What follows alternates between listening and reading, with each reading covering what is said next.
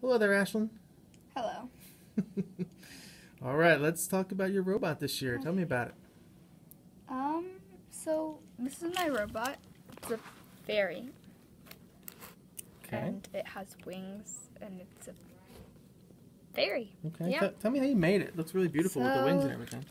The wings, I 3D-doodled them, Mm-hmm. which took a really long time. I laser cut the person, and I colored it with marker, and then I took Mod Podge and tissue paper, and I ripped it up and put it in the background. Nice. Okay, so what kind of components run your robot here? What do we So have? I have 4 servos and 4 LEDs. 2 of them are tri, 2 of them are just green. Okay. And the whole thing is triggered by what input? What do we use? The distance sensor. The distance sensor. So you make that work there for us, Ashlyn? Yes. How does it work? Ooh, very nice. Beautiful. You hit the wings, you get the LEDs. Very nice. Okay, and show me your Scratch program here. Okay, so this is my program. So we had to get some broadcasts to make the servos move because they had to be like separate things. This is the first one. This is So servo 3, servo 1. They're like, it's like the order of the wings, so like it can be like, so if it's, so I'll know like it's the bottom left wing that's not working, so I can just fix it. So why did you choose to use, why do we use broadcast? Do you remember why? Because it won't work if you don't. Well, what did we were trying to make all the wings do what?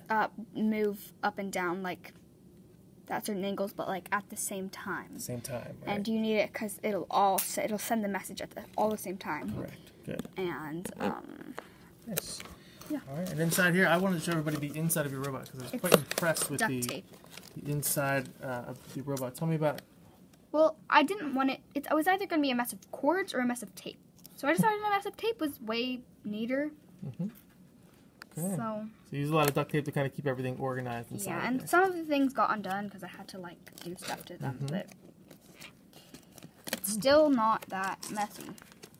And it could be neater, but oh well. Looks good. It's very organized. More organized than my robot will be. That's good. Well done. So did you enjoy making this robot this year? Yes, I did. Good. Okay. Anything else you want to say? No. Any last words of fairiness? Yes, actually. Wait.